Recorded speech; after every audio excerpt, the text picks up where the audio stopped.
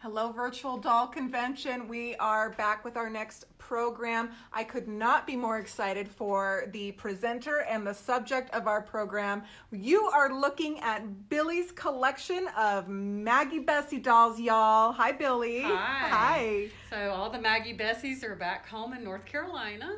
And they are? Yes. It's so fun to see them in one spot. Yes, and I know not all of you got out to the museum, so now we're going to show them off again and let you see them all at home. And they're in my home collection. They're my prized dolls. They are phenomenal. Just one Maggie Bessie is just so hard to find. And Billye, you have been collecting these for a long time. They're just some of your absolute favorites. What drew you to them in the very beginning? What draws them to me is that they're each unique. Though when we start studying them, you'll see they're each different. Mm-hmm. I love that they're of North Carolina. Yeah. They're made of materials found in North Carolina, and that the two artists were from my state, so kind of have that hometown connection. Absolutely. So I'm peeking up here because these are some cute little minis right here. Are these the mini Maggie Bessies? Okay, now these are not antique dolls, right, but they're just as special to me because my best friend Bradley Justice made them. Aren't they amazing? And he painted them, everybody. He painted them. He's so talented. He sewed them, made them from scratch, just like the sisters would have. Well, I think they're phenomenal. He's got his own unique personality to them. So, they look like Maggie Bessie's, but then they have Bradley Yarber. They're Bradley Bessies. Bradley Justice's spirit. They're amazing. And I'll bring one down here because they are so cute. And the exciting news is that somewhere in the future, and we're not going to give a deadline now, but he is going to make a pattern for, I call them the Maggie Bessie Minis. So yes, I know. Keep watching his Swell Doll Shop for that occurrence. We are so excited because so many of us purchased the larger pattern, and so to make a mini is just going to be so exciting. And sort of the same thing with the little jointed legs and arms, and just really, I love it. Very sweet. These, they're exquisitely made. These two pictures we saw in your first program in January, and you gave us a lot of the history of the Maggie Bessie family and their lineage, which was so wonderful. And so you have different examples here on this shelf. What are we looking at right here? Well, we're going to look at a couple of earlier models, and the boy is very difficult to find. Took me 20 years to find him. He was in an attic when the first people found him, and so he's got a little bit of another cloth doll on his face, but I love him just the same. Oh, he's amazing. The boys do have brown eyes, and their hair is parted on the side instead of in the middle like the girls. Oh, there you go. That's how you can tell right away. Yes, that's a dead giveaway. Again, he has the painted ears, but the girls can have painted ears too. And the early ones have it, the later ones have it. I think it was just a customer preference, whether they were there or not. So just very nice. But these two are like from the very early 1900s. And then over here, the little girl on the right, she does have on a replaced costume. But again, you can see her paintings a little bit brighter, cheeks a little bit redder, kind of matching what was going on in the 20s through the 40s, and that's that the Patsy doll came out, and a lot of the little dolls with bright rosy colors, and the sisters were aware of that, and so that little trend followed along. Just phenomenal, Billye. And then we have another early one. Again, not as early as the other two, but 20s to 30s. Oh, just love them. And then these two over here are artist creations. These two are artist creations. One of them is actually on an antique Maggie Bessie body. We don't know if the sisters made it. I sort of suspect that a student made it because the students, they did teach people how to make them. And as I've discussed in the past, the sisters were very rigid about the bodies being very firmly stuffed. And this one has just that little bit of give that I don't think Maggie and Bessie would have left. They would have stuffed it some more. And then the Old Salem, the town of Old Salem, does have the Maggie Bessie postcards in their gift shop. And Old Salem does have a collection. Bradley and I went and looked, and I can't remember, it's somewhere between 15 and 17 Maggie Bessie dolls. Wow. And they have one Maggie Bessie boy, too. Theirs is dressed in a beige color or browns instead of the blues like mine. And then as we move down to the next row, we see another early doll. They used White House paint to prime them, and like old houses, you see sometimes they get kind of the alligator paint. So she is aging that same way because of that base coat. And she is a larger size. And then when we go to the left, we see another antique version. And again, you can see she's very bright. So I suspect that she's very late 30s or early 40s. We're going to get in so our viewers, our conventioners can see that. She is, again, just so... It is amazing how they could do this where they look 3D. Yes. And it's kind of like not an egg shape, but it's... Yes. Well, again, we talked about in the past about that there is like a little dart at the top of their forehead, and then there's one on their chin. And those two darts help give the face a little bit of roundness and gives her a chin. And when that's not completed, you can see over in that back right corner, the family tried to make some in the late 50s and early 60s, and you can see how it's all dimpled and warped, and that's because they did not know to do those darts. Yeah, the darts made all the difference, that's for sure. Those are still sweet examples. Again, this is a family-made doll, and then the other two dolls are artist-made on the far right.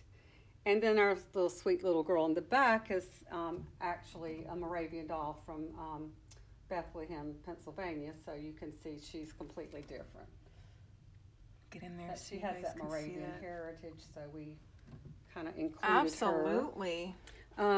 Maggie was instrumental in starting the Putz, P-U-T-Z. It's pronounced Putz, like the word put with a S on the end. And they still do it as a candlelight tea service in Old Salem in modern day. So she's the one that invented that. What a pioneer she was. I just love hearing all about her and her lineage and just her vision. And of course the dolls are just, they're so beautiful. Billye, how often do they come up for sale? Rarely. A few times a year. I will see them at auction. There's been a couple in the last few auctions. I bought this one at auction last summer. But it's not a common doll. And then the ones I see at auction are actually dolls that I have seen before because I know them all. Once I see one, I never forget them. My little boy went through 3 auctions before he just happened to come to my house via his newest owner who did not know I had been trying to get him all along. Hard. Oh, I love it. So I tracked him. I know it's just like a lot of other people know their dolls as they come through. So a lot of the ones that are coming to auction have been at auction before. Right. So not that many ones that I haven't seen before. So that's right. Very rare doll. Well, if you find them out in thrift stores or something, then give Billye Harris a call. Yes. Yes. Please keep thrift shopping. Yeah, you never know. And the thing is, you do never know. So it's wonderful to learn about these. But there is another. Okay, when I bought this doll, she came with all types of family ephemera, and that's where I got the photographs and a lot of other clothing and costumes and so forth. And she came with 2 jointed puppets. And these puppets, we're going to pan around here so you guys can see them. They are out of this world good. Look at these, everybody. What's the difference between like a puppet and a paper doll? Well, they are paper, so we could just call them jointed paper dolls. Okay. But the reason I call them puppets is because they came with this wool yarn, and it's a very fine quality of wool yarn, and it was attached to them in several places. Unfortunately, it was very tangled up, as it still is, and we decided to remove it just so the dolls would not become damaged. So that's how we know they were supposed to be puppets. When they were sold to me, they were advertised as paper dolls or puppets that the sisters made. But as Bradley and I continued our research in Old Salem, we realized that when we looked at one of the mother's dolls that she had painted, and Bradley told me there's one little thing that artists seem to do, and they always do it consistently on imaginary people, and that is the eyebrows are always the same. It just seems to be something that an artist does when they're doing an imaginary item. And then also I took the dolls to Susan Circus and Ann Coleman and some other authorities on early fabrics. The sisters lived in the latter part of the 1800s through 1950 and 1960s. And these fabrics are from the 1850s, maybe the early 1860s, according to my fabric experts. So that kind of predates the dolls before the sisters were born. So we know they didn't make them. Now, do I know 100% that the mother made them? I don't know.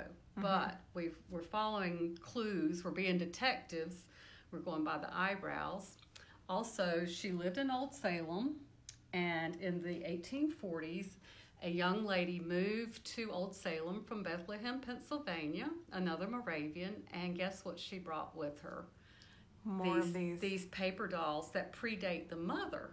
So we feel like she may, and this is research that we're still doing, so if any of you have clues out there, we would love to hear, but we feel like this girl moved into the Old Salem community. Margaret, who this is the photograph of Margaret Fole. We feel like that she may have taught her this art and brought the pattern with her. And I want to turn them over because Maggie was a beautiful artist, but her mother, we know where she got it from because her mother was just fabulous. Oh, I mean, look wow. at this hair. Gasp. Yes. We're all out there clutching our pearls right now. This is amazing. Look at that, everybody. Oh, wow. And it's not just one layer. Oh, look at their little joints. Oh, no, they have a full underset. And they're all jointed. Now, I want to see if our viewers notice anything about the feet, the lower legs. Whoever attached this one, and it may have been reattached over time, the feet were put on backwards. A little bit backwards. They should be outwards. It makes them a little bit more whimsical. It that's does. Pretty cute. That is just so neat. I'm sure this is going to inspire a lot of our viewers to actually put on full sets of underclothes on their paper dolls because it's so cool. And again, we know, Isana Walker had those beautiful, delicate curls, and this doll sort of reflects that same beautiful little sausage curl that everybody loved to have. Yes, for sure. And beautiful laces. And this is just a wonderful wool fabric here, just so fine and beautiful. And then just little Dresden paper metallic decoration. I believe that the feather may have been added later, but... oh, they're just treasures. I'm just sure you're so thrilled to have these in your collection with all of your wonderful Maggie Bessie dolls. It kind of completes that circle. Yes. What I wanted to tell our viewers, though, is that this is the pattern for the doll. This is the boy's torso, and this is the girl's. These patterns were made by the family in the late 50s or early 60s. And, of course, these are the arms, and you can see how this matches over. Perfectly. Yeah, there you go. The leg piece is actually missing a little piece, but, again, you can see how that would have fit there. And then, of course, the family has their little bit of writing of what the pattern is. And then we have, they actually traced, so you could like put this down and trace it on, and then you would do that. And then if you're really good, you can do it just like that. So Billye, where can our conventioneers go to purchase this pattern? We'll have this pattern available during the convention now that we've begun. So you can just go on to our website at ashleystalls.com and get the pattern. Yay! Yes. How exciting is that, everybody? Billye Harris is making this available to you as a gift. You are Billye Harris, of course, one of our title sponsors, the highest level. You have done so much for us. We have enjoyed everything, and we're so excited to make little dolls out of this pattern. These will be fun. I've enjoyed watching everybody making their Maggie Bessie dolls from Bradley's pattern. Yes. And I expect the same artist to complete their collection with the paper version. Of course. And, we're just all so excited. Yes, and of course that link will be at Virtual Doll Convention site too. So. Yes, we'll put it everywhere, and thank you so much for that. Yes. That's so exciting. Now, Billye, before we go off, I want to show the article that you have written in Doll News, and this is amazing. And again, you can see some of the dolls we showed today, including the family's version and some of the photographs. And it's very detailed. It goes into the construction and look at that. So forth of just some close-up detail. I mean, they added so much dimension to the painting, so the doll just didn't look like a flat face. Right. They really added the eyeshadow and just beautiful quality of painting.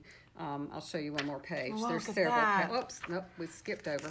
Yes. Well, anyway, we've got Well, all kinds of wonderful there articles it is. in This here. is amazing. Oh no, Doll News is a wonderful magazine. Such a great This resource. is a fabulous resource, though, for people who would like to really get into the nitty gritty and learn more. This is which issue is this one? This was spring. the spring issue of 2019. Yeah, when this came out, a people wonderful were article by floored. our Sammy Oden with the photo on the front, and then of course you can see it's a half inch of all kinds of wonderful. Oh, this magazine never Highly disappoints. recommend it. Yes. Well, this was incredible, Billye. It is so wonderful to be here, of course, at your amazing place out here in North Carolina, this wonderful Hollygate Manor, and to be here with you to see your collection. Thank you so much. Thank you, Rachel, for coming. We love you. We love you. Bye. Bye.